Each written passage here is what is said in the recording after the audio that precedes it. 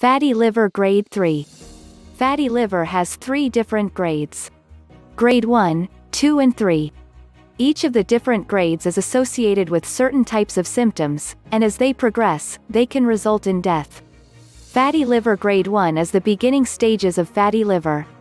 Fatty liver grade 2 is where more and more fat accumulates in the liver and the liver starts to decrease its functionality. The cells responsible for performing different functions are dying off as the fat invades the cells. The medical condition is getting even more desperate and medical attention is needed. Remember to comment, share and like the video. Click on the bell to be informed of the latest videos uploaded. Thanks. Fatty liver grade 3 is the most serious of all. In this condition, the liver has the accumulations of fat. It has spread throughout the entire liver. It has now become inflamed. The inflammation in the liver calls upon the rest of the body to help and circulation is sent in to try to remedy the situation, but the liver is too weak to even respond. The arteries and veins are having a difficult time trying to pump in nutrients and pump out toxins. Congestion is appearing. The patient's skin takes on a yellow color from the jaundice.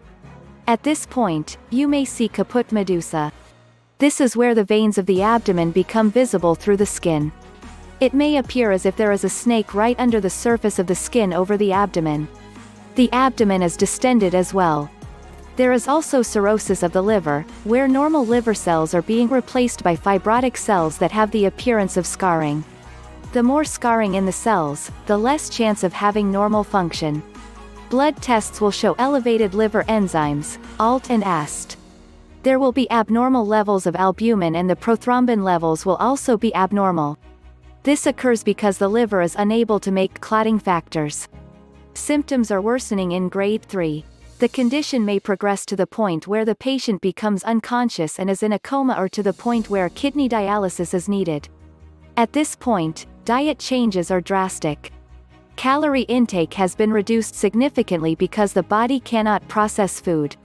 The protein levels in the diet are low because the liver can't detoxify the protein. This is an oxymoron because protein is needed to rebuild the liver. Salt intake has been severely restricted. Remember to comment, share and like the video. Click on the bell to be informed of the latest videos uploaded. Thanks. Still, there are diet changes you can make to feel better. Changing to a healthy diet is always a good idea, as is eliminating alcohol from your diet. Get more information here. https://bit.ly/2p3gz9j